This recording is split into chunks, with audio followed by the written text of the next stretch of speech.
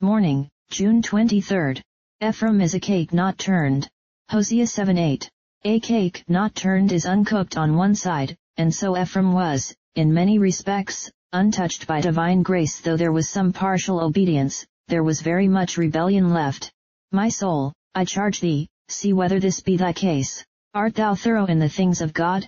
Has grace gone through the very center of thy being, so as to be felt in its divine operations in all thy powers, thy actions, thy words, and thy thoughts? To be sanctified, spirit, soul, and body, should be thine aim and prayer, and although sanctification may not be perfect in thee anywhere in degree, yet it must be universal in its action. There must not be the appearance of holiness in one place and reigning sin in another, else thou, too, wilt be a cake not turned.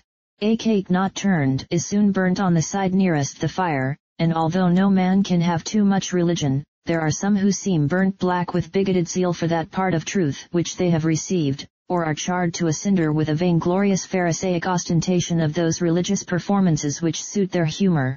The assumed appearance of superior sanctity frequently accompanies a total absence of all vital godliness. The saint in public is a devil in private. He deals in flour by day and in soot by night. The cake which is burned on one side, is dough on the other. If it be so with me, O Lord, turn me. Turn my unsanctified nature to the fire of thy love, and let it feel the sacred glow, and let my burnt side cool a little while I learn my own weakness and want of heat when I am removed from thy heavenly flame.